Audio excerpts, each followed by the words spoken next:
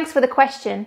In my opinion, we'd need to either introduce a wider range of people to mainstream media who young people can look up to, or celebrities that need to promote more sustainable practices. Right now, the influencer lifestyle that we look up to is very materialistic. We want to wear the clothes that celebrities are wearing, and we want to buy from brands that they're promoting. I saw Katie Heron wearing army pants and flip-flops, so I bought army pants and flip-flops. During the pandemic, whatever face masks celebrities chose to wear influenced people to buy the same, and a lot of them chose reusable ones. Over the past few years, lots of celebrities were seen holding reusable bottles. They became a trend and now they're everywhere. So now imagine this happened again with other reusable stuff.